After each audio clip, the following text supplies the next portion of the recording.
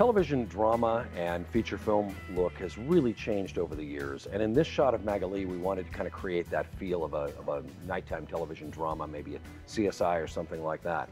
So this is a 3-light setup. I have an ARRI SkyPanel S30-C next to me here. That's my main key light, my primary light source.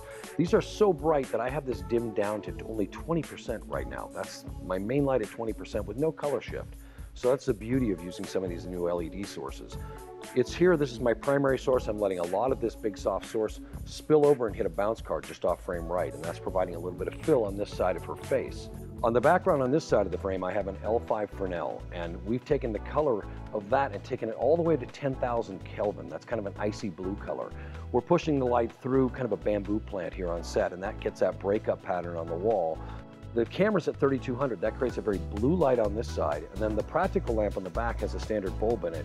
We've dimmed that way down, so that's gone much warmer than 3200. And part of the idea of this is to show the control of color, so we've got a very icy blue on this side.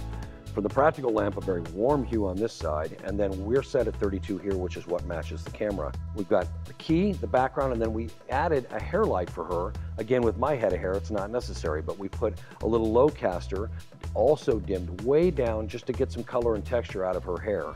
So it's a key light, a hair light, and a background light, and a very simple setup, all ARRI LEDs.